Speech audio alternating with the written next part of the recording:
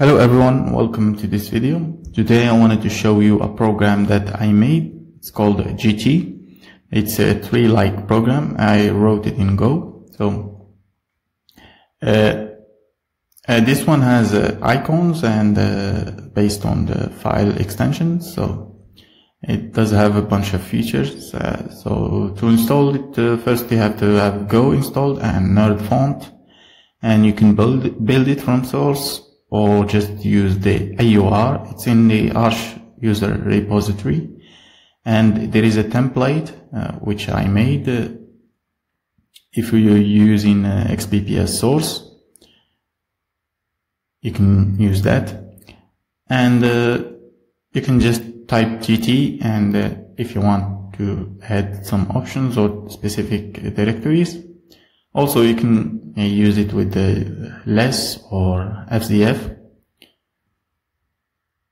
This is the options available.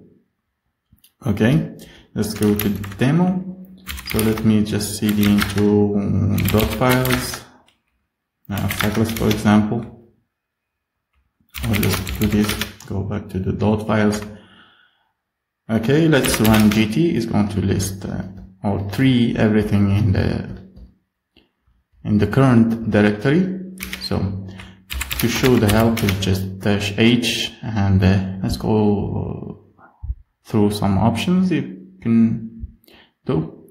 So let's do summary, for example. Let's do GT-M to show summary. I mean, it's got just counting the directories and files. Okay, so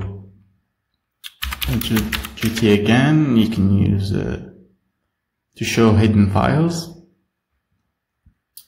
or order files based on extensions. Let me just show you that. It's going to order files based on the extensions. That means the numbers are it's going alphabetically, so numbers are first and A, B, C, D, and you know.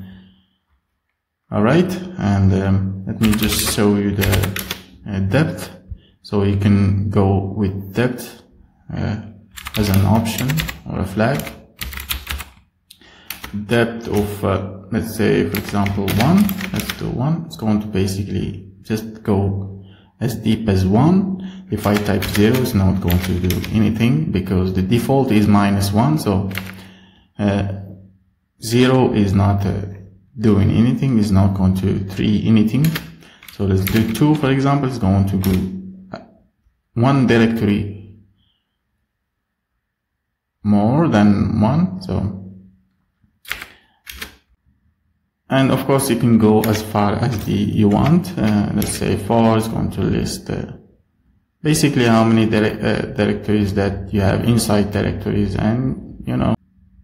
Okay, and if I do the option again, and that's it. That's GT. You can go through the other options. I may add some more options in the future.